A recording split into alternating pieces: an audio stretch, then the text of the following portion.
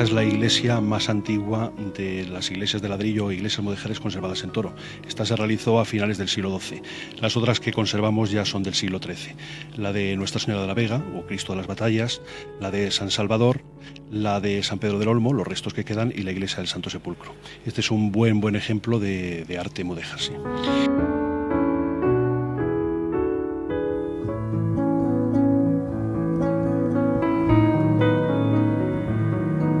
Sabemos ya que este zócalo, que va en orden decreciente según vamos avanzando hacia las naves de la iglesia, es un añadido posterior del siglo XVII. Posiblemente se realizase por la degradación que tuviese en aquel momento en la parte baja del edificio.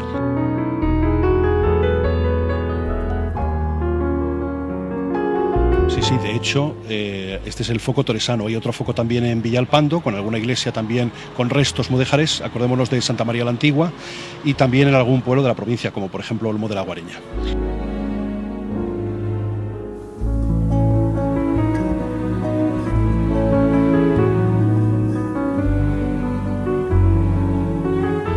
Edificios proliferaron precisamente por eso, porque abarataban los costes. No es lo mismo hacer un edificio en piedra, que hay que labrar la piedra, a realizarlo en ladrillo, que no hay que labrar el ladrillo. Y además la construcción en tiempo se avanza muchísimo más. Es ladrillo de tejar, efectivamente, realizado con arcilla cocida.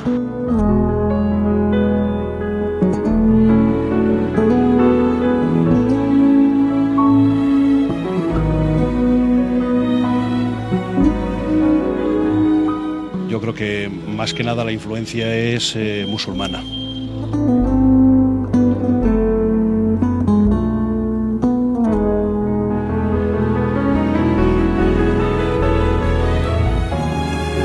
Los mudéjares eran personas que abrazaban el Islam, pero que se mantenían en territorio cristiano. Aunque no está muy claro que fuesen mudéjares quienes construyeran este tipo de iglesias.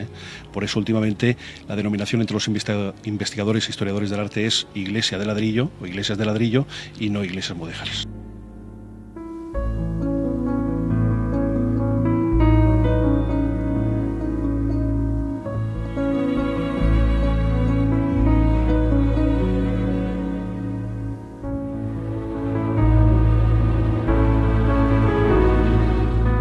En principio es la utilización del ladrillo como material principal, después el mortero y finalmente, sobre todo, el aspecto decorativo. Es la articulación de los muros a través de arcos de medio punto. Aquí los vemos en el primer registro, en el primer piso, arcos doblados.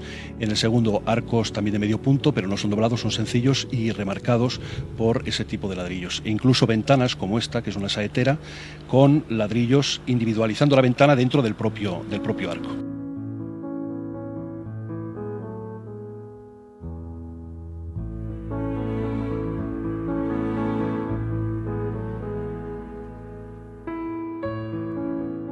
No, es la arena y la cal, simplemente. Algunas veces, por ejemplo en el foco de Villalpando, aparece mortero de cal, arena y canto rodado. Pero en este caso no hay canto rodado.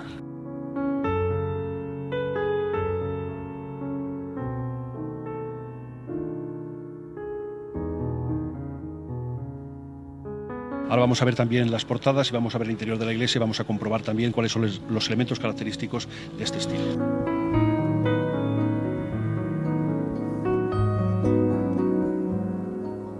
Esta es la portada meridional de la iglesia de San Lorenzo y aquí podemos considerar los aspectos más típicos, más reconocibles del arte mudéjar o del arte de iglesias en ladrillo de época románica. Nos encontramos las jambas, los recortes de nacela que sustituyen a los capiteles, el arco de ingreso y las arquivoltas,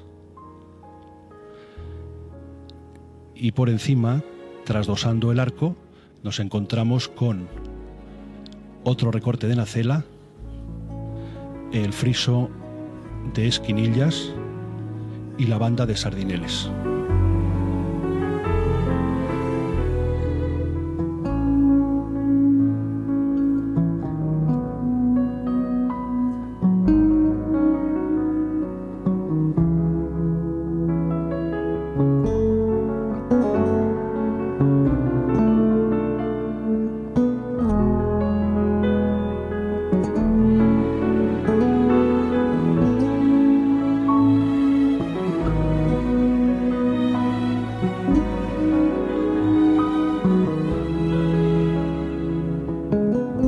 Nos encontramos ya en el interior de la iglesia de San Lorenzo y aquí podemos comprobar una de las características propia del arte mudéjar.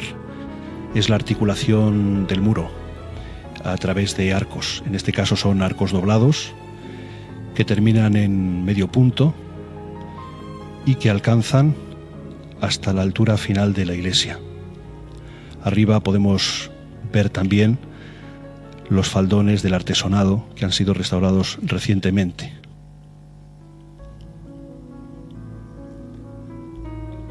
Ahora observamos el hemiciclo o el ábside de la iglesia de San Lorenzo, con varios registros. El primero, arcos de medio punto, es una arquería cerrada, el friso de esquinilla, otro registro con ventanas, con arcos de medio punto doblados, ventanas abocinadas y saeteras, de nuevo 2 frisos de esquinillas,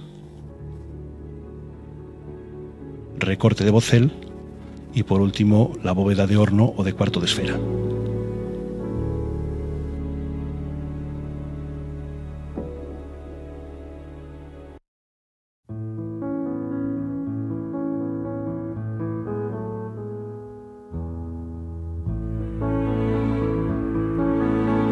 Y yo quiero aprovechar para hacer un reconocimiento y agradecimiento, y además muy cordial y público, a José Talegón, comisario de Patrimonio de Zamora y también presidente del patronato de González Allende, que lleva mucho más de 30 años, creo que cerca de 40 años, trabajando por el patrimonio de Zamora y sobre todo por el de la ciudad de Toro y su alfoz.